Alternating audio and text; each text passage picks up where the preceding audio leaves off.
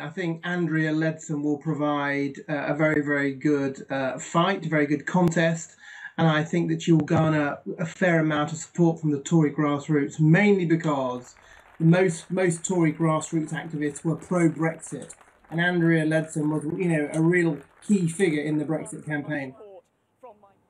Okay, and how much do we know about May and what she would fight for or not fight for dealing with the EU? Well, Theresa May is the longest serving Home Secretary in recent British history. I mean, she is a long-standing supporter of a more liberal conservatism, a more moderate conservatism. She famously said the Tory party needed to get away from being the nasty party and to sort of reach out to centrist voters. So she's been an MP for many, many years, since '97. She's like longest serving Home Secretary. She's got bags of experience. So we know who she is. The question is, who is Andrea Leadsom? Interesting. Okay. You think this all boils down to the integrity of the United Kingdom? You think that's in jeopardy, I know. And you think that this whole Brexit vote divided England and actually Britain. You're talking here about the likelihood or possibility that Scotland and Ireland could want to spin off. Yeah, I don't think Northern Ireland will break away, but I think increasing the chances of a separate Scotland have increased.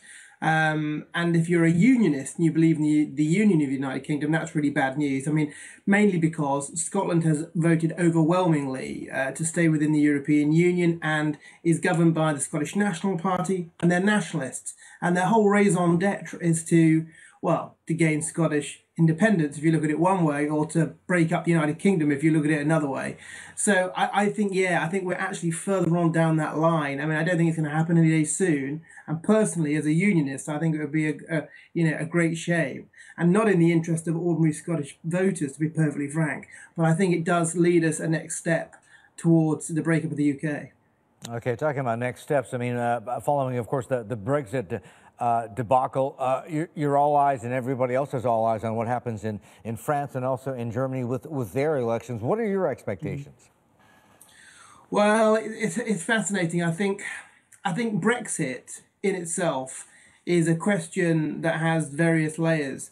One of the layers is, the real issue that many people had with widespread EU migration, low-skill migration, which the government never got a handle on, has been a real negative for working class families and individuals, especially in England. And that's really, I think, why the Leave campaign won, because so many working class Labour supporting folk, especially men, thought, this is just really not a great deal for us.